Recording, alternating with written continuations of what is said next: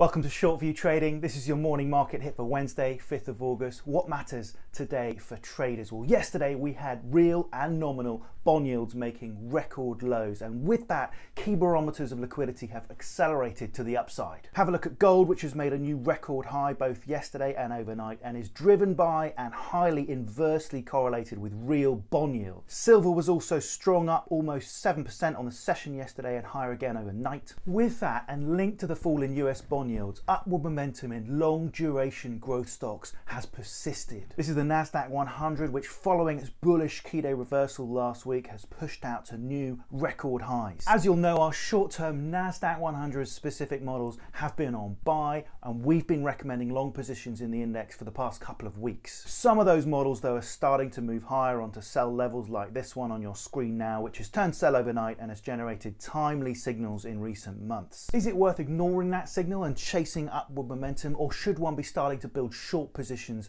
at this juncture? Have a look at our daily rag trading publication for a full update of our models and how we're trading this equity market. So what are we watching today? Well, we get the ISM non-manufacturing release this afternoon. We also get ADP employment, and we have a speech by Fed's Mester later today as well. That was your morning market hit. Do follow us on YouTube, search under ShortView Trading. Join us on Twitter, LinkedIn and Facebook.